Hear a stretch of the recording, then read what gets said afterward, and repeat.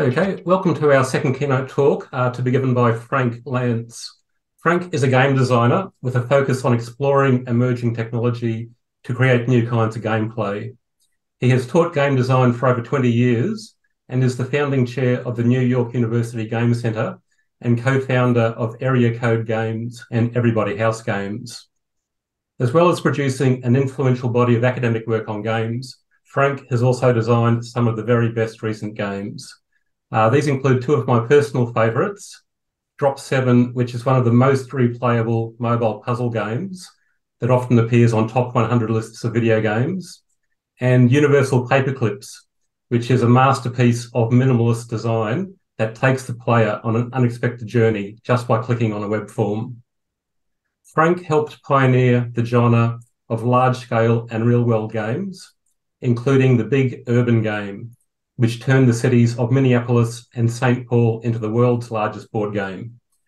He also worked on Shark Runners, which allowed players to interact with live sharks, and Pac-Manhattan, a life-size version of the arcade classic.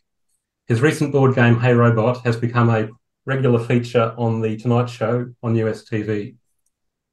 Frank is interested in understanding games as an aesthetic form, how games connect people, express ideas, generate meaning, and create beauty.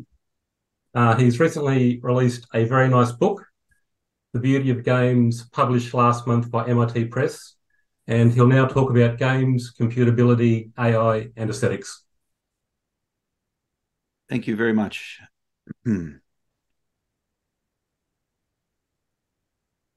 All right, so is that visible? Okay, yes. Good. So my goal with this talk is to just slightly shift our perspective on this collective project that we're all involved in analyzing games and studying games within this context. I kind of just want to change everyone's point of view slightly, maybe like 12%, give everyone like a slightly different angle on this on this project, and I'm hoping to do that within the context of what it means to study games and their relationship to computers and AI in late 2023. I mean, it cannot have escaped our attention that the meaning of this conference is different now, given what's happening in general with AI and in the culture about people thinking about these topics. And so I kind of want to speak a little bit to that larger context, and it involves changing our use of this word. So the sort of the heart of what I want to do is to take this word aesthetics and change our perspective on this word, and by doing so, kind of open up this new angle on the project that we're all involved in. So one way of addressing this is really to ask about what are the aesthetic aspects of a board game like chess. Now, a very common and widespread use of the term aesthetics is to talk about a certain set of features of a game, the visuals, the graphics, the sort of decorative and cosmetic elements, the surface features of a game, the thematic representational qualities of a game, as opposed to its deeper formal structure, its systemic structure. So that's a very widespread and common use of aesthetics. That's the one I kind of want to reject, or at least temporarily. Look, this is a perfectly good use of the term. It's one that I myself use. If you ask, if we're talking about a board game and you ask me, hey, what are the aesthetics like? I know what you mean. You're asking me like, what is the quality of the pieces or the design of the cards? And that's a perfectly good and useful way of using that word. But what it does is, I think, distract us from this larger sense of the term aesthetics, which I think is equally important and somewhat overlooked, which is the use of aesthetics to describe a sort of general category of human activity. Something like music, literature, film, cinema. And so it is my claim that that is the category that games really kind of belong in. And not in some kind of precise or, exclusive sense. I don't think that things like games are ultimately resolved to some kind of clear definition, categorical definition like that. But I think in a broad sense that it really does make sense to view games alongside these other art forms as being, as a general category of human experience, something very much like music or dance or literature or film or movies, albums, things like that.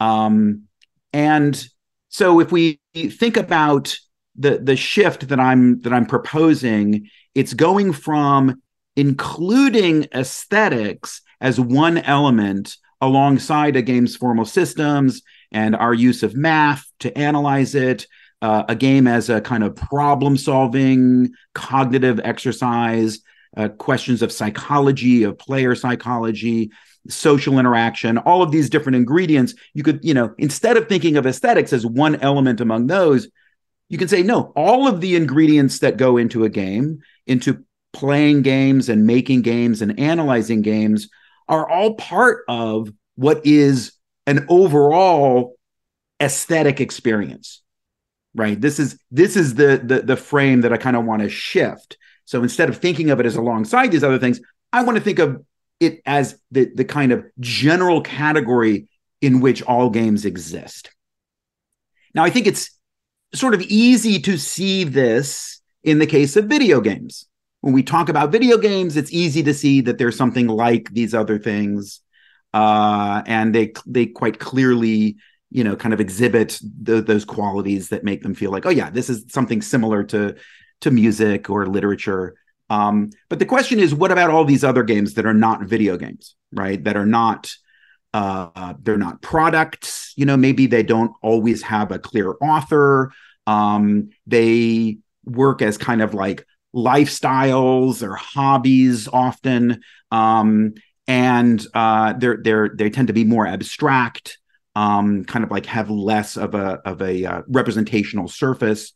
And these are the kind of games that we study at a conference like this. The kinds of games that we're talking about today are games like chess or bridge or Twixt. But alongside all of these other kind of like, traditional non-digital types of games. Now, there's actually a body of work that kind of addresses these questions, that treats games like this as aesthetic objects. David Foster Wallace talking about tennis as a kind of art form. Joyce Carol Oates analyzing boxing and using a lot of the kinds of the same kind of approach and seriousness that you would bring to analyzing literature. Hans Gumbrecht, famous work in praise of athletic beauty, talking about athletics in aesthetic terms. Lots of good work on poker, talking about it in these ways. And I think that in some ways, my argument for this broad claim is just that it makes intuitive sense. I'm not trying to like make a claim that I think is interesting or bold. It just seems somewhat obvious that that's the kind of thing that games are, both video games and non-video games. They are the kind of thing that's similar to music. We do them in a similar way for similar reasons. They have a lot of the same kinds of general qualities, that there's something we do, voluntarily. We do them for their own sake. We do them in pursuit of entertainment and relaxation and fun, but also in pursuit of beauty and meaning. And so that's kind of what I want to, that's the larger frame that I want to start with, that games are an aesthetic form. And then to follow up on that, okay, why does that matter? Like, well, what does that mean, first of all? Why does it matter? And what does it have to do with this larger question of computation and artificial intelligence? So first of all, what kinds of experiences are aesthetic experiences? Well, they are things that we do for their own sake. They're non-utilitarian by and large. That doesn't mean that they aren't sometimes done for other purposes, in the same way that, we can say music is something that we do primarily for its own sake. That doesn't mean that there aren't, like there's the ABC song that is educational. We use that to help teach the alphabet. But in general, these are things that we do that are not things that we would skip in order to get their effect. That's a good rule of thumb. They're things that where the experience itself is a primary essential part of what we care about it and what we value about it. And so that I think is an important feature.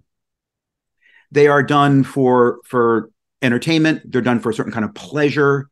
But they're also experiences that we do in pursuit of beauty and meaning. These larger and harder to pin down, but very, very important values that we get from aesthetic experiences. Aesthetic experiences are the realm in which taste operates, which means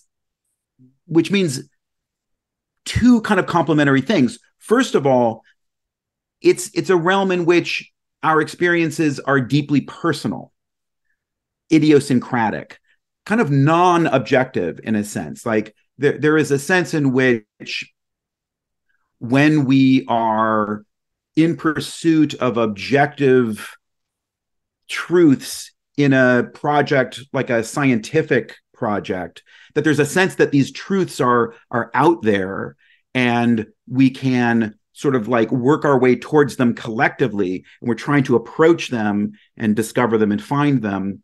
There's a sense in aesthetic experiences in which the truths that we're discovering start deep inside of us, that we react in a certain way to a beautiful song. Like imagine a beautiful aria in an opera, and imagine the kind of personal experience that we have to that. That's an essential part of aesthetic experience. It's not, we don't think of it as being a thing where we're just acknowledging some objective fact. It's a thing where we are responding personally, sensually, right? Using our emotionally and bodily often to the experience, and bringing our very personal, all of the particular details of our personal life. We're bringing those to bear on understanding and experiencing this thing.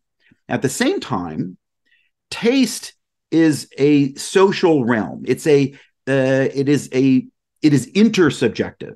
It is discursive, right? There is no private, despite it being this very personal thing. Aesthetic experiences, they're not private experiences.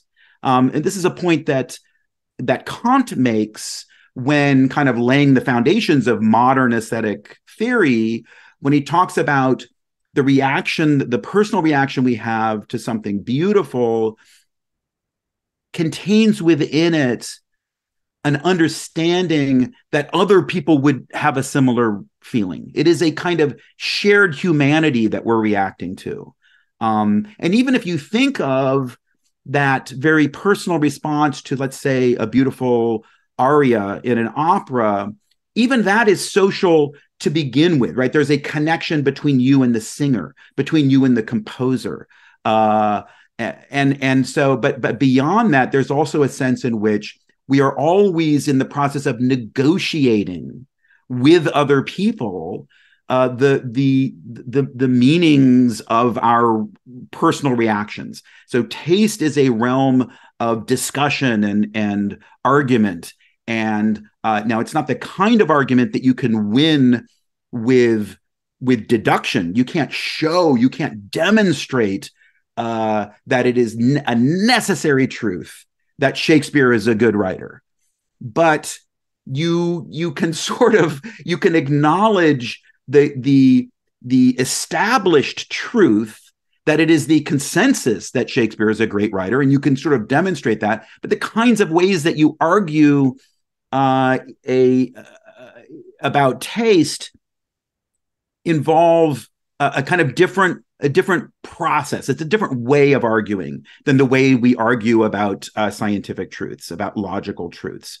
Often it involves sort of instructions for how to appreciate something. We say, well, look, you have to start with Shakespeare. First of all, you have to understand this about the historical context, or you should start with these works. And now kind of like put yourself in this thing, or like understand this, or like read it in this way. We're trying to get people to the place where they can understand and appreciate it. Or we can make arguments that involve like, look, you like A and you like B, and look, you can see these qualities here. A and B are present in this work. You've just overlooked them. So these are the kinds of arguments we have. But the fact is that the fact that we do have these arguments about taste is very important. It's very important that it's not simply that first one where it's like, oh, de gustibus non disputandum est. No. There's lots of disputandum. It's an essential part of taste, all the disputandum that goes on. And as a result of all of this, I think of aesthetic experience as being irreducible, right? Which is to say, it doesn't cash out in some other domain. It doesn't fully cash out. It doesn't mean that you can't ever say, for example, oh, look, your tastes, our collective tastes, are the result of a Darwinian evolution under certain conditions, and therefore we like this or we like that. It's sort of like, or to say that, look, taste is just a matter of expressing, of trying to like navigate through a prestige hierarchy, and we're demonstrating our good taste, and like all of these things are a part of taste and part of aesthetic experience, but kind of none of them are sufficient to fully capture and fully explain. There is something in which aesthetic experience always eludes our attempts to reduce it to some other explanatory frame or some other justification by which we say, okay, this is what makes an aesthetic experience valuable in some other currency, right? That it's useful because it helps us generate ideas, or it helps us communicate. It makes us better people. So neither in terms of explanation nor in terms of justification do these things ever fully cash out. And that, to my mind, is what makes them what I call weird. It's this property of kind of, when I say weird, it means they're kind of separate from ordinary life. They really never, as much as we can use the kind of ordinary tools of analyzing and thinking about them and framing them and talking about them, they always remain a little bit aloof, a little bit separate, never comfortably kind of resolve to those existing frameworks. So as an example of the weirdness of aesthetic experience, let's look at Duchamp. Marcel Duchamp, famous 20th century artist. And we have two Duchamp works. On the left here, Portrait of Chess Players from 1911. And on the right, Fountain from 6 years later, which was this famous, bizarre kind of disruptive piece where he took a urinal and put it on its side, signed it, and submitted it to this fancy art exhibition. So first of all, when you're looking at this painting from 1911, there's a set of criteria that we know how to apply in terms of thinking about this painting. We can talk about it in terms of its color, its form, its texture, the patterns, the subject matter, the ways in which the subject matter is represented, its relationship to abstraction versus simulation or mimesis.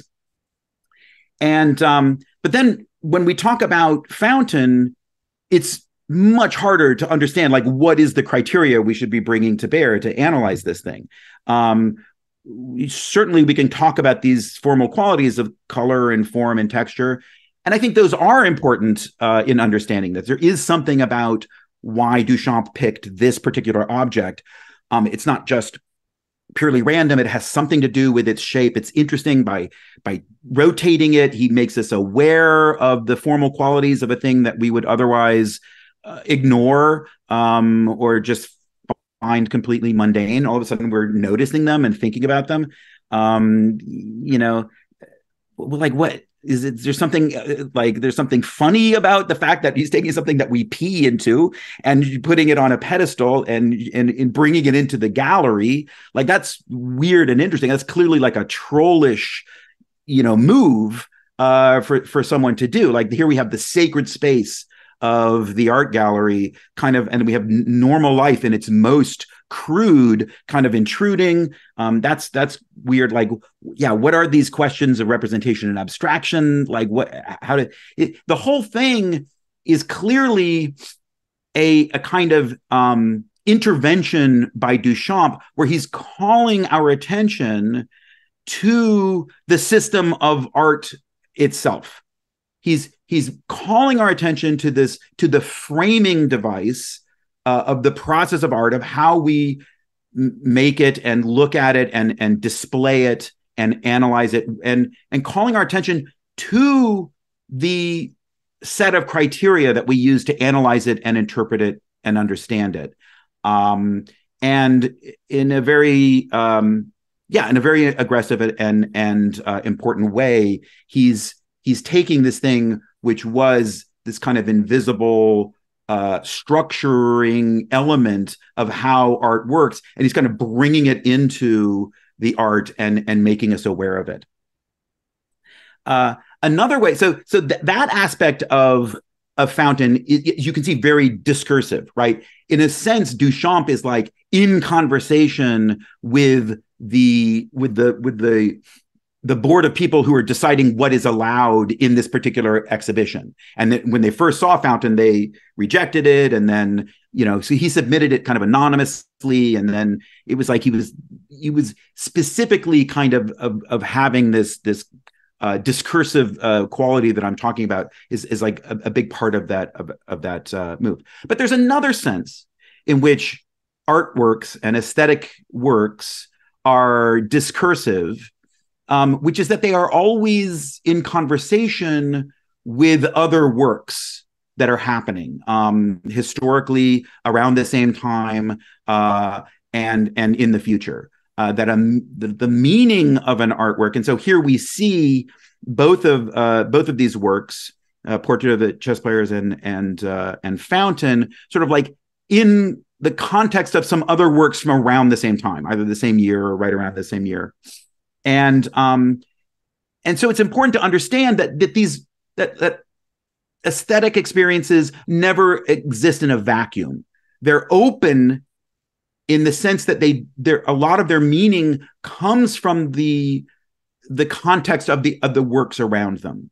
One way of thinking about this is to imagine a symphony, and imagine a symphony where there's one particular note that is extremely important and powerful. And imagine isolating that note and saying, okay, listen to this, like listen to the way the brass works and the timpani is coming in at the same time, and the violins and the string sections, and it all comes together, and it's like, ta-da, and you hear that important note.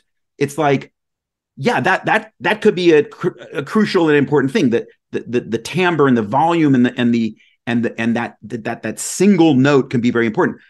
But we think of like the real important meaning of a symphony as being how that note is situated within the pattern of other notes. And that's what creates, that's what creates melody. That's what creates dynamism. Like you would never like isolate a single note and say that's what's important. Now, in a sense, the same is true for the entire symphony, right? In a sense. Right. So we have this kind of Markov blanket that we throw over, something like a symphony, and we try to imagine it as its own like standalone separate work whose meaning we can understand. But like, it seems intuitive if you kind of relax that and understand like how, how symphonies actually work, and the way that the things that we care about them, the things that they mean, and the things that the ways that we respond to them are so much about the kind of established conventions, our expectations, and so on and so forth. Think about like, the famous stories of the Sacre du Printemps, and people storming out of the theater, or the ways in which, like, understanding like musical genres. I mean, you can't understand punk rock without understanding, Pink Floyd and Led Zeppelin that preceded it. This idea of the bombast of classic rock and the kind of instrumental, overblown instrumental skill of progressive rock, versus the kind of do-it-yourself aesthetic of punk. That's true of all aesthetic experiences in a really important way. So that's a sense in which they're discursive and open to their environment. They're open and evolving. So this weirdness of aesthetic experiences is that they're discursive in this really interesting way. They're context sensitive. They're open. They're messy and hard to pin down. The criteria for which we should be applying is always kind of like up in the air and it's sort of ad hoc and shifting, and they're evolving, and they're adversarial in a particular way. I think in a very important way, that there's a sense in which the creator is in an adversarial relationship, a mutually beneficial adversarial relationship to the audience, in the same way that two chess players are in a mutually beneficial adversarial relationship as they push themselves deeper and deeper into the collective problem solving of a game of chess. The stand-up comic is in that relationship with her audience. And every creative person is in that relationship with their audience, where it's there is a sense in which I am always looking to create something that surprises you. Surprise and novelty are an important part of aesthetic experience, and the audience's ability to kind of predict and understand the formula that the creative person is using, is kind of the limit on corniness, right? That is imposed on all aesthetic experiences. We know when something is corny, when it is, it's predictable, it's formulaic, and therefore boring. And so that kind of like adversarial relationship is a very important one, and contributes to this weirdness. Here are a couple of quotes from Marcel Duchamp, which I think illustrate these qualities. He says, the danger is in pleasing an immediate public, the immediate public that comes around you, takes you in and accepts you and gives you success and everything. Instead of that, you should work for 50 years or 100 years for your true public. Is an interesting thought. Here he goes even deeper. He says, I have forced myself to contradict myself in order to avoid conforming to my own taste. So here's an example of that kind of him recognizing this adversarial dynamic and wanting to bring it to his own, like he doesn't want to like apply his own taste as in a formulaic way and produce work. He wants to always be kind of like eluding that and outrunning his own capacity. He asked, can works be made which are not of art? And then famously, Duchamp loved chess. And here he's saying a game of chess is a visual and plastic thing. And if it isn't geometric in the static sense of the word, it is mechanical since it moves. It's a drawing. It's a mechanical reality. So Duchamp very, very much believed in this kind of aesthetic equality of games, this and chess in particular, which he loved. He said, while all artists are not chess players, all chess players are artists. And sort of famously in the second half of his career, he basically said, look, I'm not going to make art anymore. I'm just going to play chess. And he took it very seriously. This was not a troll. He played chess on the national French team in international tournaments. Here's a book he wrote called The Opposition and Sister Squares Reconciled, which was a theoretical work on analyzing the chess strategy. So he took this very seriously. He was like, look, I'm bored of art, and I'm just going to play chess now because that's equally beautiful, even more beautiful. Now it turns out he hadn't stopped making art during this time. This was kind of a bit of a troll because he was making some of his most important works But this was kind of this thing that he announced and talked about. Now, to me, it's important to recognize the tension here between the qualities of chess. When you look at chess and you think, okay, what's going on when you play chess? What are the properties of chess? It doesn't seem weird in these ways I'm describing. Like, it actually is objective. There is an objective truth. That's why we're here. We're studying the objective truths inside of chess as a scientific project. And you can study those. You can think them. So it's objective. It is context free, right? It's a closed system. It's not open. It's not messy. It's neat. And it's not this evolving, ongoing thing. It is fixed.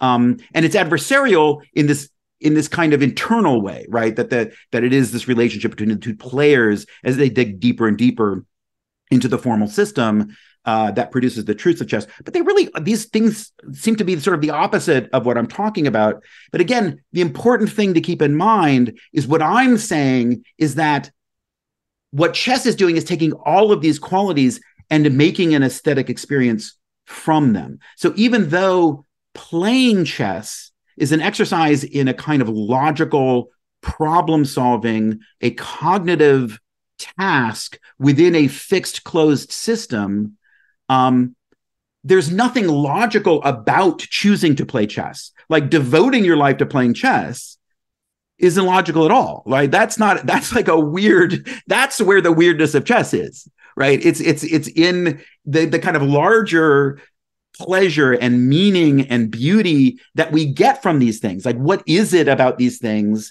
that we find meaningful? What are those meanings? What is that beauty? What is the entertainment we get from it? What is it that compels us about it? What is it that makes it interesting or fun or cool or not?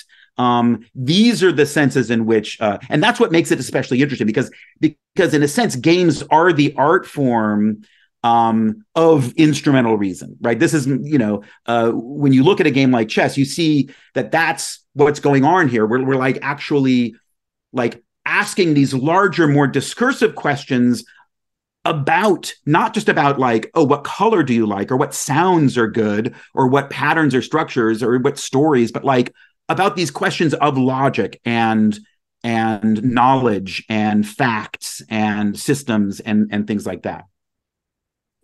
Now, I think it's important to recognize how like this project of relating board games like chess to artificial intelligence is one that goes, I think, very deep. In 1819, Charles Babbage played the Mechanical Turk, and he sort of knew that it was a hoax, but it was enough to get him really started thinking about,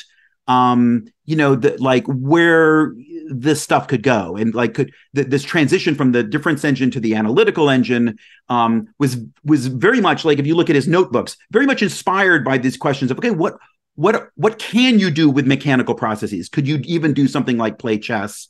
And it's partly not just because of the formal qualities of chess as a system, it's also because of the status of chess. The way chess isn't just an exercise in thinking, chess represents thinking as an aesthetic work. It is a work about thinking. And so that was, I think, one of the reasons that Babbage was interested in it. And then, of course, Alan Turing, before computers existed, one of the first things Alan Turing did was write a program. So this was like in, I think, 40,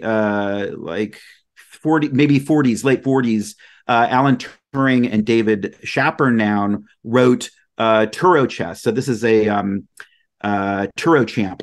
And this is someone's modern day attempt to reproduce it. But Turing also was thinking about Go, and thinking about chess and games like it as a kind of inspiration for thinking about these larger questions of what computers are, what they could be, what they might be good for.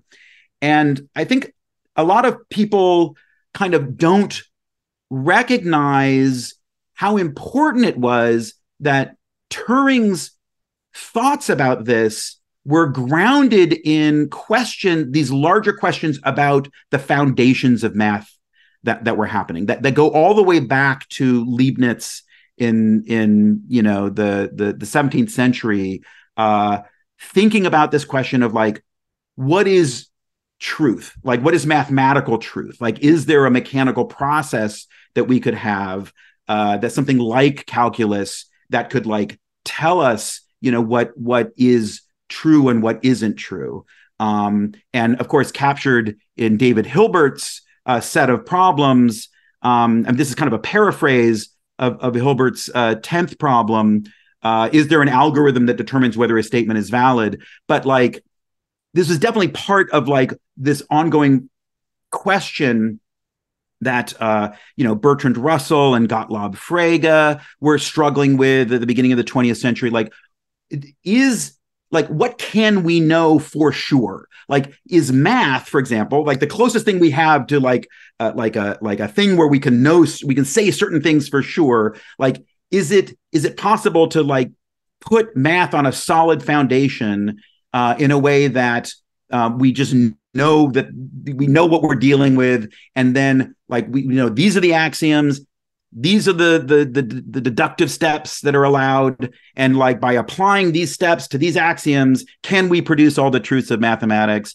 It seemed intuitively that the answer might be yes, and it's important. Like it's a really, really deep, important question. It's not just that they're a question about, can you automate this process? It's not about like, oh, we're lazy and we want a machine where you could just turn a crank and it spits out theorems. That wasn't the point. The point is not just that you're going to turn the crank and generate all this stuff and we can sit back and have a Mai Tai. The point is to say, what can we know for sure? What can we know that isn't like the knowing we do with Shakespeare, where it's like, oh, you think this, everyone seems to think this, but I think differently. And you know what I mean? Like, look, I'm going to try to persuade you by telling you about this, and, by trying to like butter you up and convince you, like all the kind of soft, the softness of these other ways that we, convince each other of things. That we want to like know, is it possible to have hard truths that are absolute, that are known for sure because they're necessary truths? And that's really what this set of questions is all about. And the answer is no.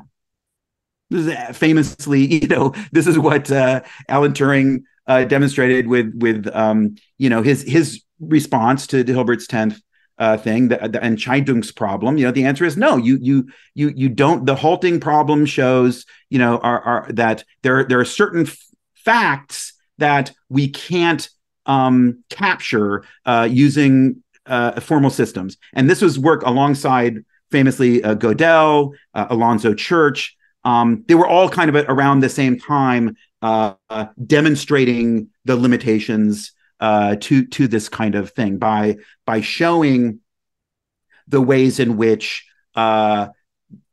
computability was limited, like that. There are deep kind of paradoxes of self-reference that mean that no formal system can ever be both complete and correct.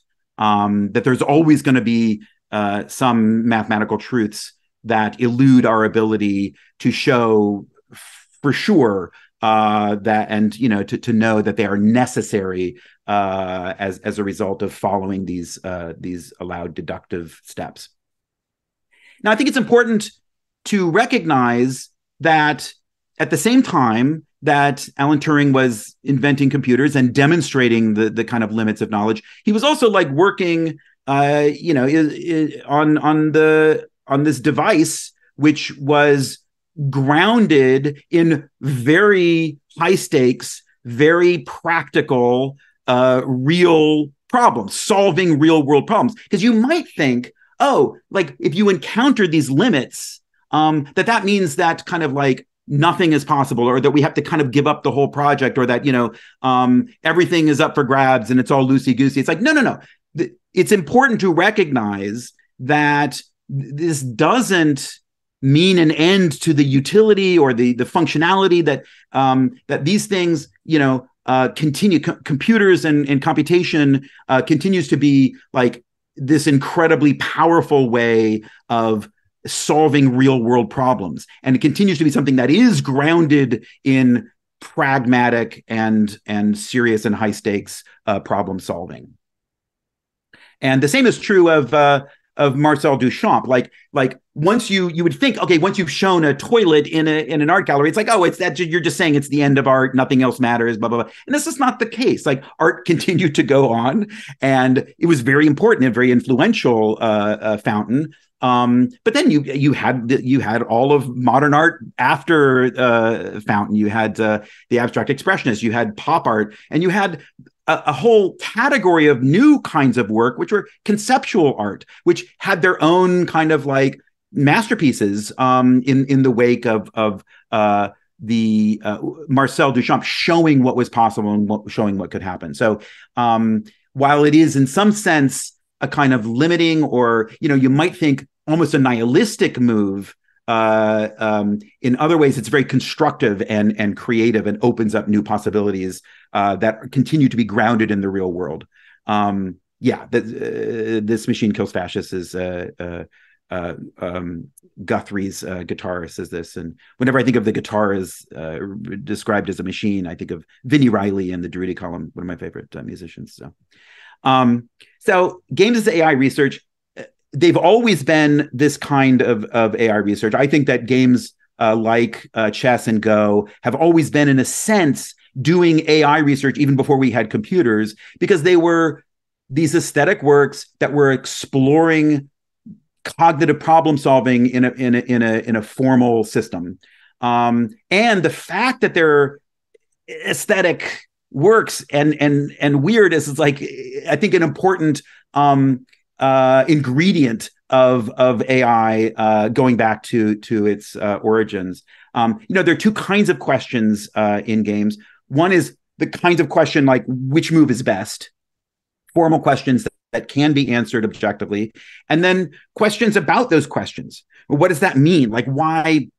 What does it mean to trade off style versus accuracy, as we saw earlier today? Like what are heuristics versus search? Like what are the broader consequences of these questions? I think and I think this larger question of like what does it mean to use games as a benchmark for cognitive performance in AI systems is one of these larger questions. I want to show a few examples here. One is a paper done by Cameron Brown about elegance in game design, where he evokes the Japanese term shibuya to talk about the whole set of kind of aesthetic qualities, and to try to understand whether they could be captured formally, using kind of like this idea of a relationship of a small set of rules mapping to a large set of data. I think is a really important, interesting kind of information theoretic approach to looking at aesthetic questions.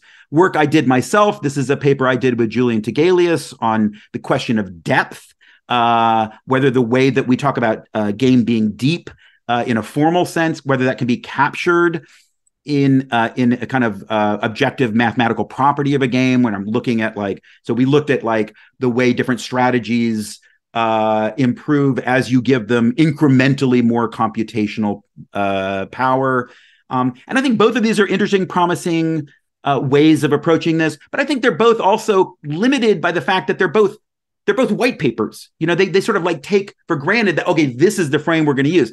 We're already in the world of data and objective analysis and a kind of scientific approach, which I think is, that's just that's one angle on how to do this. And a keynote speech is another angle. You see what I'm saying? Here's another example. I play Hanabi with my wife and we love it. And it's a collaborative game, and you're trying to get to your score is how many cards you successfully play before the end of the game. But there was a certain point, so there's the perfect score is 25. And while we were playing, it's the kind of game that you play, and then afterwards you analyze your play and you try to get better together because it's cooperative. And at a certain point, we had to realize it's the game is clear that every card you play is worth a point, and the maximum points you can get is 25. But there's an ambiguity there, because should we be playing in such a way to maximize our expected score, Or should we play in such a way to maximize the chance that we get a perfect score? Those two things are different.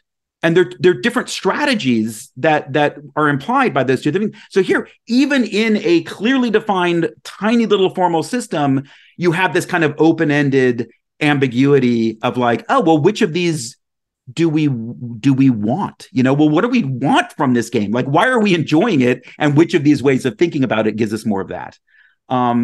Here's one that I hope everyone here is familiar with, this amazing work on adversarial policies in Superhuman Go AI. If you're not, I really encourage you to seek it out. There's a ton of great work. This is done by Tony Wang et al. And what they are showing here in this work is that the same engine, basically Kata Go, which is a modern Go engine, is basically the same core engine as AlphaGo. And what they're showing is that there is a very simple technique that even a good amateur Go player can use to beat these superhuman Go AIs, like 95% of the time. It's mind-blowing. It is so interesting. It has to do with a blind spot that this engine has in its interpretation of what is and isn't safe. And if you can create this one kind of ring structure, which again, I could do, like I can beat AlphaGo basically using this thing. It's so interesting. It's an example of this kind of adversarial quality. Like these adversarial policies are the same kinds of things you get with like prompt injection attacks, and the same things you can get where, like, if you have a system, if you have a formal system, it is going to be vulnerable to these kinds of things, because I can study if it's a closed formal system, if like Katago, I can study it. I can find one of these blind spots, find one of these weaknesses, and attack using that. And Katago itself has no idea what's going on, because Katago isn't aware of itself as a thing in the world that has a win rate and doesn't see that it's losing over and over again to an amateur's trick. It's just like all it can do is what it does. Like, so you can imagine, oh yeah, it's easy to imagine how we might fix that. We just have a module that like looks at our overall win rate, has some kind of awareness of the software is a thing in the world that has a win rate, and it's like when it sees that it's losing in a weird situation like this, it's easy, right? We can solve that with that kind of module. But it's just, you can imagine that doesn't end there, right? This is kind of an endless process of evolution. And I think that there's something deep about the future of superhuman AI in all categories that this speaks to. So I found this truly. And finally, and then I know I'm a little bit over, I'll wrap up. To me, Magnus Carlsen, the greatest living chess player, possibly the greatest chess player of all time, the fact that doesn't even want to be the world champion anymore. He's like, I can't deal with this. I don't like it. I'm not enjoying it. What am I doing here? Like, what? To me, there's something so beautiful and so meaningful about the fact that Magnus Carlsen is bored of classical chess. And what does that mean? Like, that's the difference between Magnus Carlsen and Katago. This is what prevents Magnus Carlsen from being exploitable by certain kinds of adversarial attacks in the same way. This idea of boredom, I think, is super important and interesting and under recognized and understudied. And I think that Magnus Carlsen getting bored of chess is a little bit like Marcel Duchamp getting bored of art. And I think both of those questions are not answers exactly, but are questions that are themselves prompted by this larger question of the power and limits of formal systems in general to tell us about the world. So that's where I'll leave it. I don't have any answers exactly. I just have a bunch of questions. These questions I think are important. I think they're lurking around everything we do. And I want to throw light on them and call attention to them and just kind of like get us all to kind of like appreciate the weirdness of that. This is the book that I just wrote, and a lot of these ideas are kind of like I'm trying to pull. There's a thread that this is one of the important threads of that my book is about. So I'm kind of like pulling it out of there, and that's it. That's my talk. Okay, thank you, Frank. Do we have any questions? Yeah, I'll start with a question. In The Beauty of Games, you have a very nice description of games, in which every game is an interactive system, a set of interlocking behaviors bound by rules through which we navigate as players with our choices and actions. So I think this captures games really nicely and covers every game I can think of. But most definitions of games have something the lines of games having a well-defined outcome. Is that something you've deliberately omitted? Yeah, but well, I think first of all, I think the project of trying to come up with a really robust definition of games is a bit of a red herring. I just think like like Wittgenstein famously used games as the example for how hard definitions are in general. It's like, look, language is this slippery thing. It never really reduces down to anything super precise. Like, look at the example of games. We use the same thing, the same word to describe tennis that we use to describe bridge. How could two things be more different? And I think he's true. I think he was correct about that. Alan Turing was a student of Wittgenstein, and I didn't know this until recently, which I just find amazing. And Wittgenstein used to cancel class if Alan Turing couldn't show up. If Alan Turing wasn't going to show up, he's like, okay, we're not going to have class today. What's the point? Like he really understood, like Wittgenstein really understood like what was happening and the importance of this young, Alan Turing figure. But I don't think that, there's no precise definition of games. We don't need one because it works well enough. Like if I like to think of it in terms of just examples of where this might happen. Like if there's if in a room I have a copy of Microsoft Word and a copy of Kid Pics. You guys remember Kid Pics? Or like Photoshop? Maybe not Photoshop wouldn't be a good example, but like maybe Sims, The Sims or something. Anyway, I tell you, go into that room and get me the game, right? You'll understand that I'm talking about Sims. I'm not talking about Microsoft Word. I'm talking about The Sims, right? And you'll bring me the correct thing. But The Sims doesn't really have an outcome, like a specific. Most people play The Sims. They don't have a specific outcome that they're trying to achieve. But that doesn't prevent us from understanding that, The Sims is a game in that context, even if, if you bring a little, spotlight to it and put it up on the alien autopsy table and try to open it up and see, does it have all of the necessary qualities? Nah, it doesn't matter. Once you put something on an autopsy table, you've already lost the important train of thought that you were on. Yeah.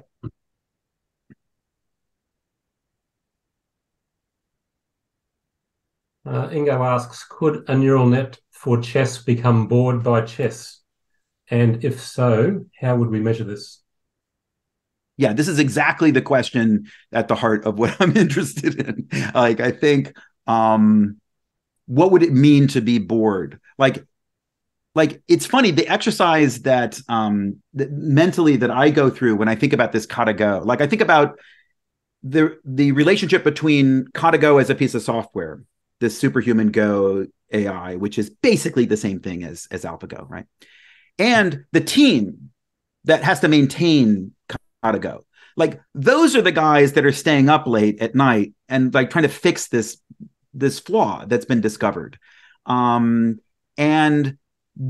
they're like, oh God, what do we have to do to fix this? Should we even bother fixing it? Like, who cares? Like, maybe we should make a new version, or maybe like this is a thing that maybe it's just fine to have this. No one's using it. Like no one's really exploiting it it's not causing problems in tournament Go, or it's not causing problems in game analysis or anything like that. But no, it feels weird. It kind of bothers me. And it's a kind of blemish on my career a little bit for this flaw to be left unsolved. solved. And it's like, these are the kinds of things that the Katago team that motivates their behavior versus whatever it is Katago is doing, which isn't really motivated behavior at all. It's just this like machine that is like, you turn a crank and it produces the next move. Like, and this is the gap, like Katago becoming like having some of the qualities that the team has, which is that it cares about its reputation, that it's aware, that it's embarrassed by losing to this trick over and over again. You know what I mean? Like embarrassment, like that, like, and all of the questions that we are now, or that we're going to face over the next 10 years while we wait for chess to be solved, all of these questions of like synthetic minds, and, you know, presumably, unless we're going to stumble into another winter, which whoever, you know, I don't know. It doesn't seem likely, right? It seems like we're going to have a bunch of we're going to have some degree of continued improvement. I think these are the important questions. Like, it's not, can we get better and better and better at Go, at solving Go-like problems? It's like, what are the relationships between embarrassment and boredom and playing Go well? Like, it's weird to imagine that these things that we think of as messy, sloppy, unimportant, like these emotional things, pride and boredom and anxiety and embarrassment, like, if you solve the Katago adversarial policy thing, it's going to take you towards that. It's taking you in that direction. It's not just about making more and more of the world Go-like. That's not going to work. You can't, like, you know, solving.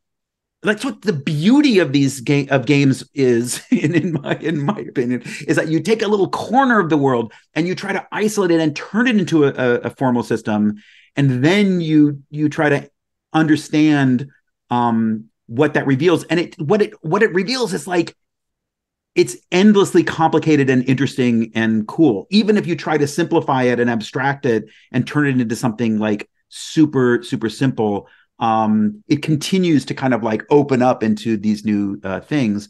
So yeah, so I actually think this question of making AI that can be bored is a really important one. Mm-hmm.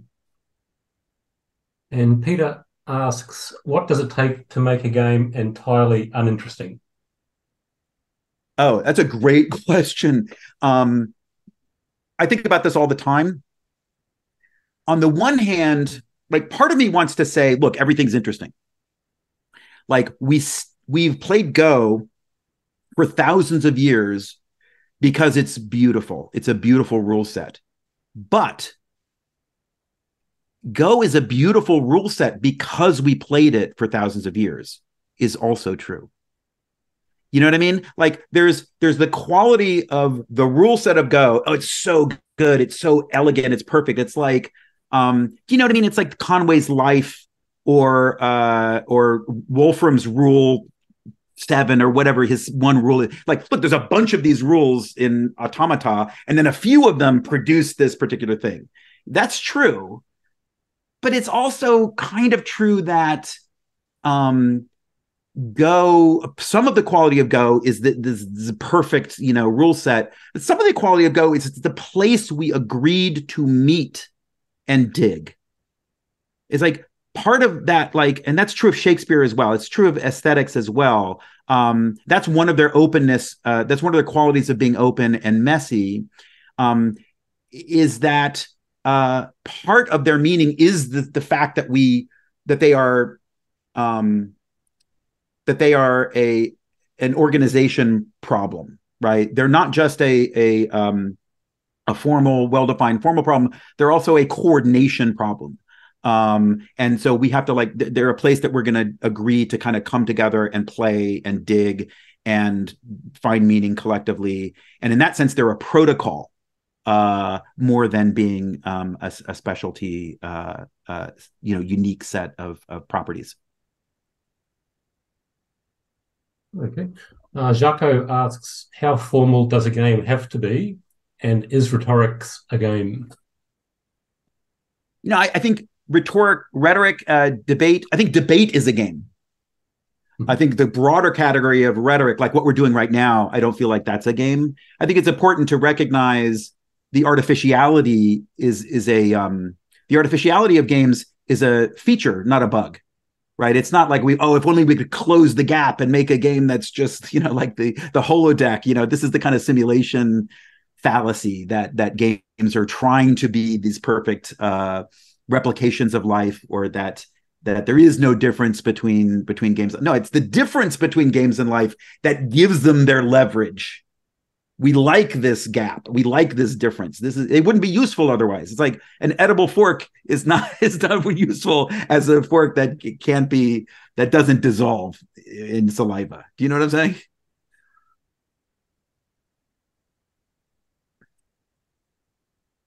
Okay, do we have any more questions? No, I think that's it. Okay, so thank you very much for the talk. Very interesting.